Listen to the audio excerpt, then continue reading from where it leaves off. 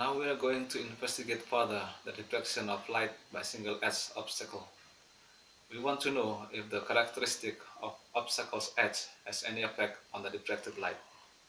First, we will see the diffracted light caused by different thickness of the obstacle. For this purpose, we will use two edges of a cutting knife to make sure that both observations come from the same material. Front edge of the knife has very sharp edge, while the upper side is blunt.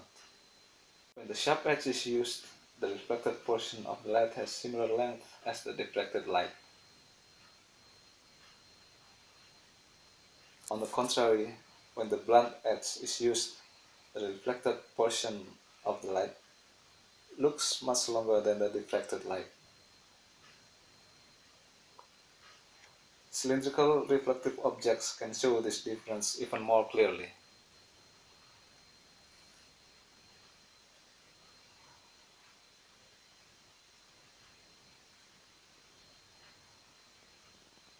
This can be explained by the fact that blunt edges have more area to spread the light beam to the screen.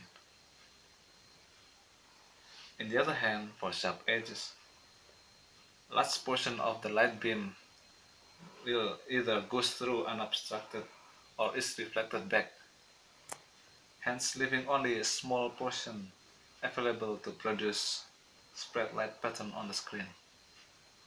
Now we will compare the shape of diffraction pattern produced by cylindrical obstacle with the one produced by spherical obstacle.